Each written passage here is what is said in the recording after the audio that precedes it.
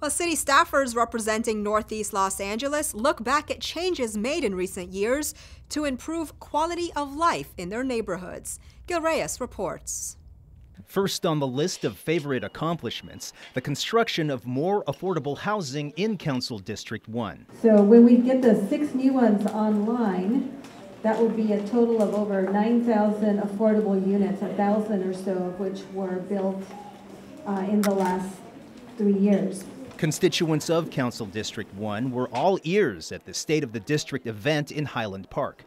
Council District 1 includes parts of Northeast Los Angeles, Westlake, and Koreatown.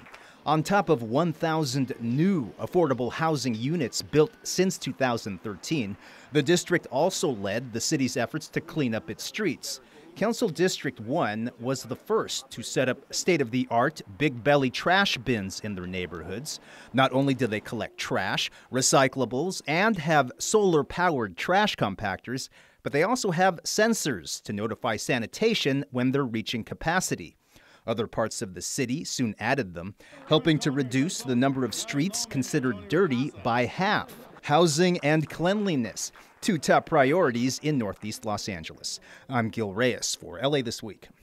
Council District 1, which also includes Mount Washington and South Park, further reduces litter by hosting community cleanups every other week.